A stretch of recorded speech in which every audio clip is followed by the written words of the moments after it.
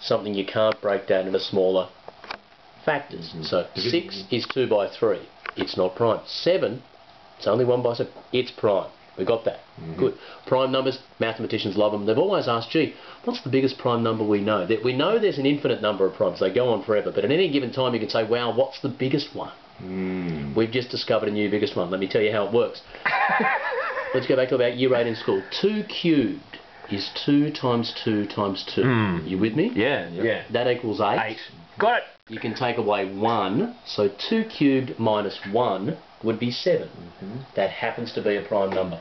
And it turns out a really nice way to find primes is 2 multiplied by itself some number of times, take away 1. It turns out 2 to the power of 43,112,609, take away 1. You get a number, it's almost 13 million digits long, and these guys in the States have cracked it with a computer and proven that it is a prime number. If you typed this number out in like a textbook form, the number itself would go for thousands of pages, and we know that number is prime as confidently as we know the number is 7.